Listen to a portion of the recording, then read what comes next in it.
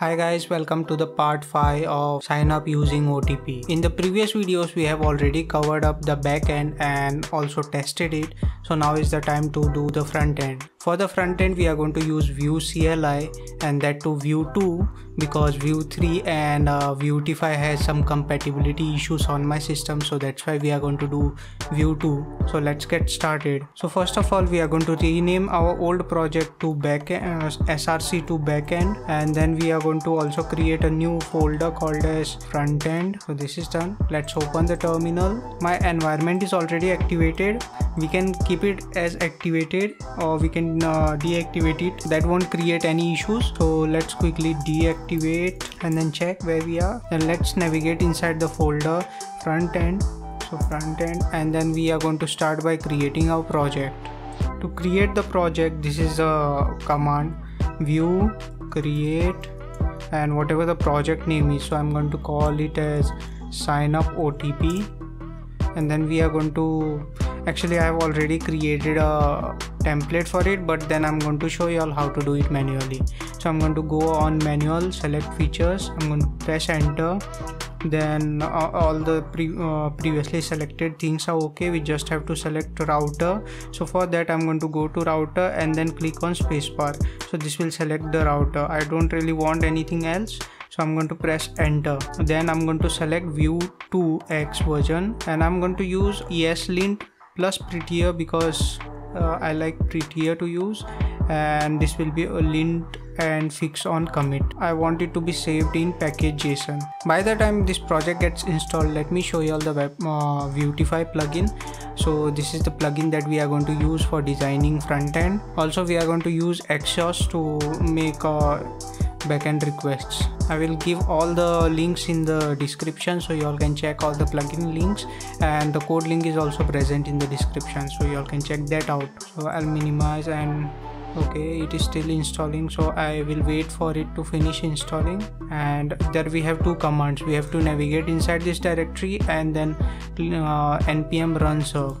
So let me clear this and we'll navigate inside the directory, and first we'll run the project and check. So npm run serve. It will take some time and our project is up and running. So let's go to this website and this is how it looks right now. So what I'm going to do now is I'm going to add the vuetify plugin in Vue project. So let me stop the server. It is very important to note that we have to install the vuetify plugin before starting to code, because once we install the vuetify plugin, it overrides your entire project. So I have already lost the project once and so I had to redo it. So that's why we have to install our package first. So to install the package, this is the command vue add whatever the plugin name is. So here vuetify, and we are going to use the second option, that is vuetify to Vue CLI. I'm going to click on enter and this will start installing it. So it has successfully installed, and let's run the project again and check it out. So I'm going to click on npm run serve. So it has overridden all the old project and this is how it looks now. So we are going to minimize this and install the last package, that is axios. So for to install this package, the command is little different. It is npm install --save and axios. Since I want to save this axios plugin in our JSON file, so that's why I'm doing save. So I'm going to click on enter, and till the time it gets installed, let me expand this front end folder and sign up for OTP folder and see. So we have this file, then package.json readme is there, package.json log is there. These are not really useful for the project. We'll go inside source, and most important files are in this that we are going to change and create new files for this project.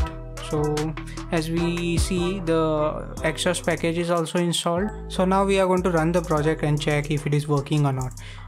So it will be npm run serve. So we'll go back to the browser and refresh and check it is working. So we don't really have any issues and all the packages are installed successfully. So that's it guys for this video. In the next video we are going to create the sign up form and do the user registration part. So make sure to subscribe to our channel, like this video, comment and share, and see you in the next one.